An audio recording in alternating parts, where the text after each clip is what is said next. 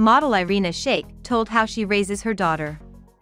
The star and her ex-boyfriend Bradley Cooper share the same parenting style, which the celebrity herself considers quite strict.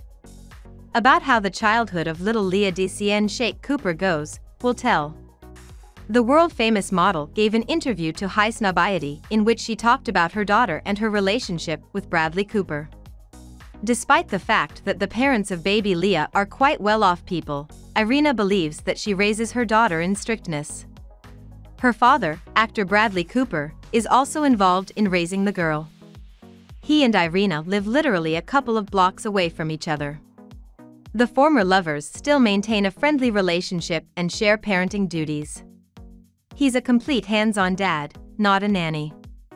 Recently Leah went on vacation with him for 2 weeks, and I never called them once, said Irina. The model knows that Bradley Cooper shares her strict approach to parenting and will not pamper her daughter.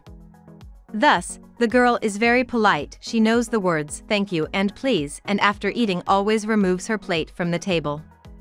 However, Irina admits that it is very difficult for her to keep her only daughter in strictness, so the model resorts to a little trickery and tells Leah about her childhood.